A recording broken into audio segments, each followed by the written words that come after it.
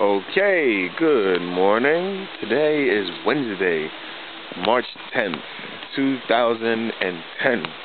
I am in Guojian. I am documenting my experiences. It's getting really out of hand. I try to keep a journal, but it's just too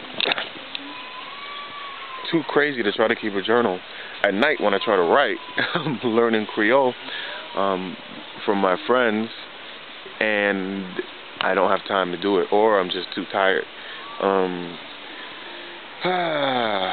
So yesterday was Tuesday, and we were in Guojian. I mean, we went down to in the morning. We went to Port-au-Prince, and in Port-au-Prince we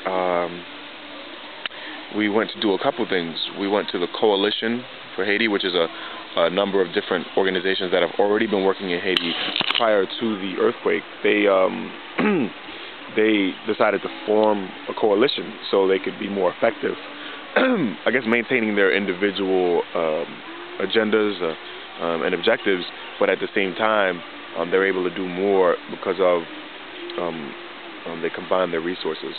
So we were down there. That was pretty good. And then what did we do? We went to a few places, and we met a group of people who were working on a road to a village that is in the mountains, way in the mountains, and it's really cold. I don't even know the name of the village, but they don't. Most of the people there haven't seen a car. So this is the type of village. So there's no road leading out.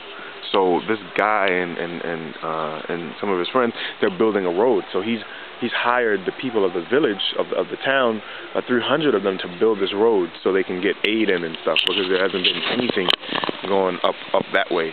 So he doesn't have money to pay them, so they pay the workers in food, but they ran out of food, and they have about 15 more days left. So some members of the group donated some money to help fund the feeding of the group.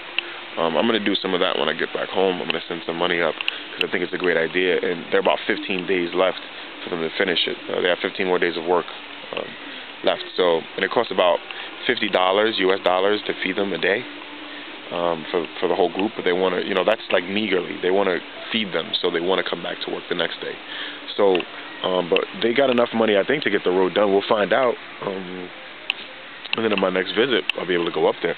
But today we're going into Port-au-Prince again, and we are going to meet. We're gonna go do some work. We're gonna go into like a tent city. We'll go into one of those, and we'll go see some stuff and work with some kids.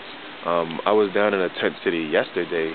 No, not a tent city. We went to a school yesterday in Port-au-Prince that was closed because, well, there aren't any schools that are really open after the earthquake. But yesterday we went to one where Pastor Matthew has a school. Right now it's being used as to house people, but he says it'll open on April 5th. So we'll see how that goes. But it was cool because I was playing with a lot of the kids there, and the kids in the neighboring area.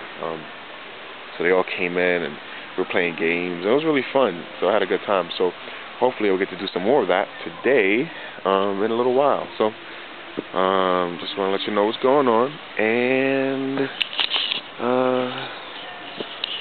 it's already Wednesday.